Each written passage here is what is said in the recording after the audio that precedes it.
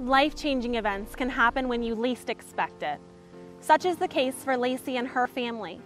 She was unprepared when she came home to the house that she recently renovated and found it on fire. Imagine for a moment that this happened to you. Who would you turn to in your most desperate hours of need? On August 20th, our house caught on fire.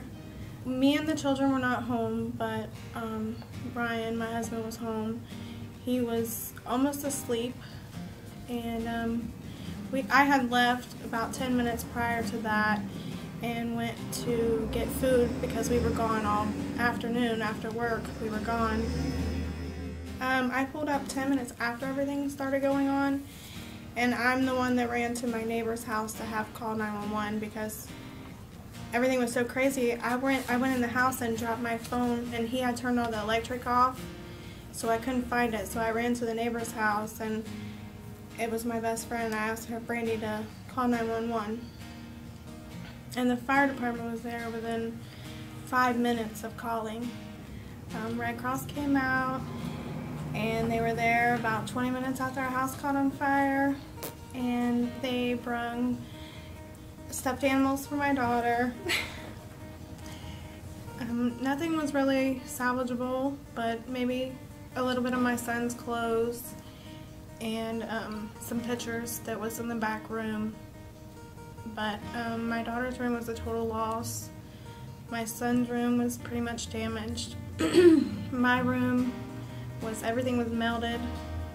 The beds, the curtains, the TVs were wet by the water in the living room. I worked 10 years. I've worked the last 10 years to lose everything. So everything you owned in the world was in this house.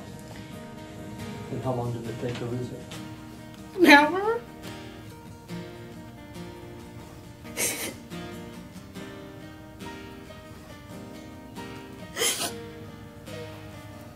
It's the hardest thing to see their stuff loose. If it was mine, it would be nothing but my babies. It's okay. It's okay.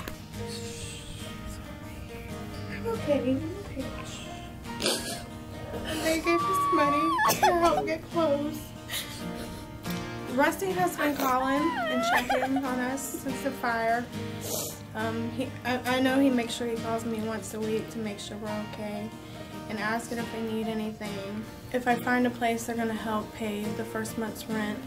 But it is hard to lose everything. But it's good to have my children and Ryan and family. The Red Cross was angels the night they came out. They comforted. They were awesome. You couldn't ask for better people. Awesome.